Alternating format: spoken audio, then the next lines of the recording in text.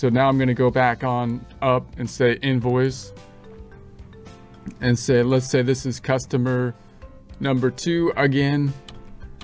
And so this is actually a fairly complex transaction that this records now.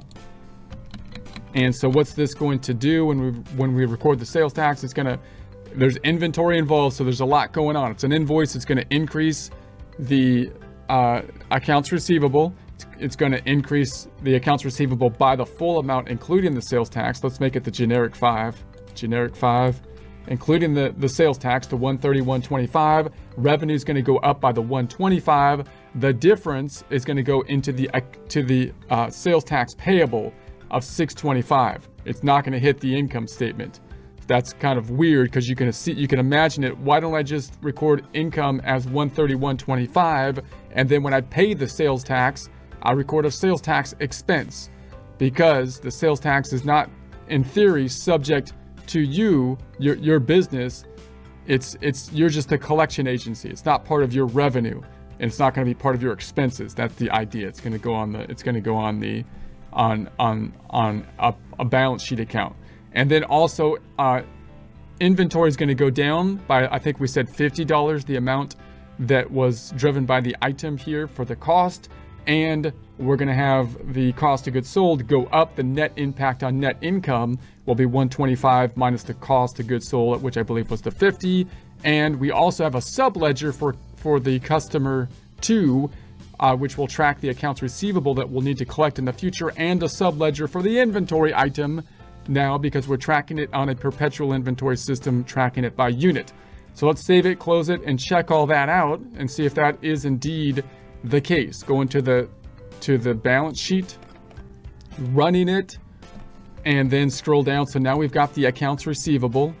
So if I go into the AR, there it is, and that's for the full amount of, hold on a second, that doesn't look like the right one. That's not the right one at all. Let me change the range up here. Did I put it in for 2023? 2023, boom. There it is. Let's bring that back to 2022. I'm going to change the date going into that one. Let's bring this back. You're too far in the future. You're too far in the future. We're working in the past, man. So there, let's do that. Let's save it. All right, so there it is, 131.25, going back. The other side's on the income statement, running it. So now we've got the sale of product going into it. There is the 125, scrolling back up. The other side is in the sales tax. And this is where our focus is, of course, where they put this long account name, California department. That's because you might have multiple sales tax. You would think you would just call it sales tax payable, a liability, because you owe it in the future. But they put this long name because you might have multiple people that you might be paying the sales tax to. There's the 625, and inventory is going down. So inventory went up when I added like the beginning balance of inventory, and then it went back down by, I believe, this 50, this one right here, that one right there.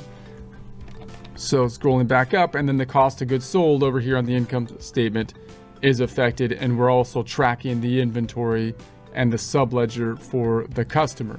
So the point is, the main point we're looking at, of course, is the fact that I had to enter an invoice or sales receipt and the item in order for me to get this this payable, to track the payable that I'm in the future going to then pay with the sales tax widget. So we can imagine after a month or after a quarter or after a year, we're going to have to take the money that we collected from the sales tax, which is going to accumulate in the liability account. We'll use the sales tax widget over here, which is going to be in the sales tax area, to then pay the sales tax using the pay the sales tax, which is a little bit difficult to kind of view in real time, because I mean, it's difficult when you're trying to do it like in the past in a practice problem, because the sales tax runs kind of real time, but it'll generate a check when you have an amount that you owe here. You can generate a sales tax check based on, you know, what you owe, and that will decrease the sales tax here when you pay it.